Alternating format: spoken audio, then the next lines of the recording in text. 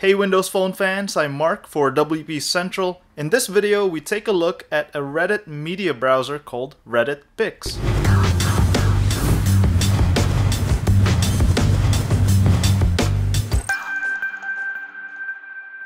You can use Reddit Pix to quickly browse images and videos on Reddit. It's not a replacement for Reddit clients like Reddit and Baconit. There's no commenting or voting. There are 3 sections to Reddit Pix: images, videos, and my subs.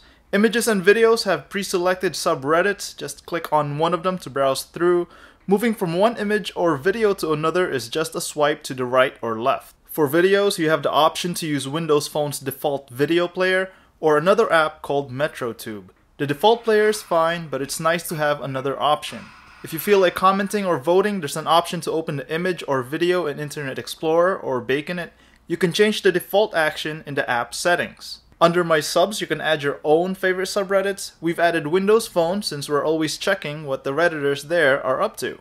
It's definitely better to add subreddits that are aimed for images or video. The developer says he's still trying to figure out the animated GIF right. In the first version, you tap the GIF to start the animation. It loops and doesn't stop even if you tap again. Press the back button to exit.